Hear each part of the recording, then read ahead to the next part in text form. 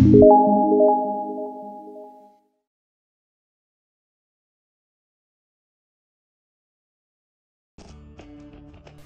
is very common question that what is general purpose language and domain specific language.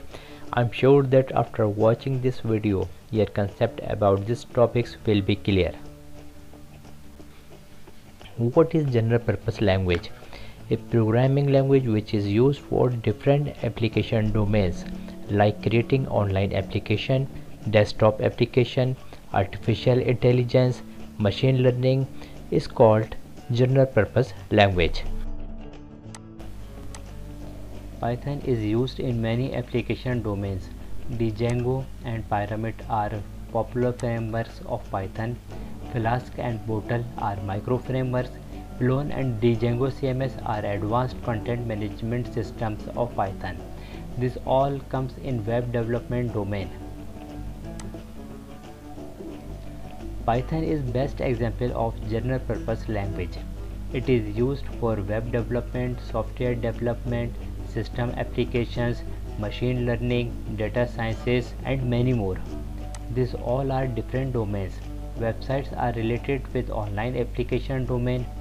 TensorFlow, Panda, NumPy are Python-based libraries and used for artificial intelligence and machine learning domains.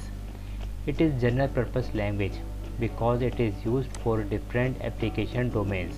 Any language which comes in this criteria is called general purpose language. Example of general purpose languages: C language, C++, C#, Java, JavaScript, PHP, Python, Ruby. These all are good examples of general purpose languages.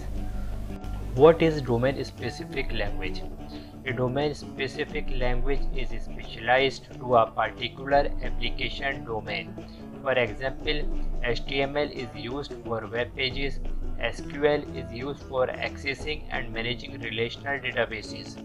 Examples of domain specific languages: HTML is used for web pages, SQL is used for accessing and managing relational database, Logo is educational programming language, VHDL is hardware description language.